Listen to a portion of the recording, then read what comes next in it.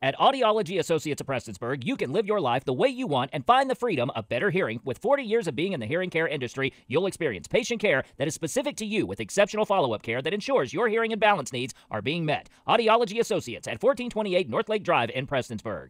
The Johnson County Public Library will be holding a book publishing class for children in grades 4 through 8 on Monday, July 10th. The kids will come into the library and they will get a few blank pieces of paper, and they can write out a story, they can illustrate it, and then once they are done, they will bring it back and we will send it off to a company where it will get published, and then it will get sent back to the library and the kids can come and pick it up. The goal of the publishing class is to let children flex their creative muscles while also getting them interested in reading by showing them the process of making and publishing a book. This just gives the opportunity to the kids who may not be as interested in reading. They can see that they are able to write their own book. They are able to do it themselves. It's not some crazy, big, hard thing. It just gives the power to them so they can express themselves. They can write about whatever they want and just have that creative outlet that they can use. The book publishing class will take place on Monday, July 10th from 1 p.m. until 3 p.m. To register for the class, you can call 606-789-4355.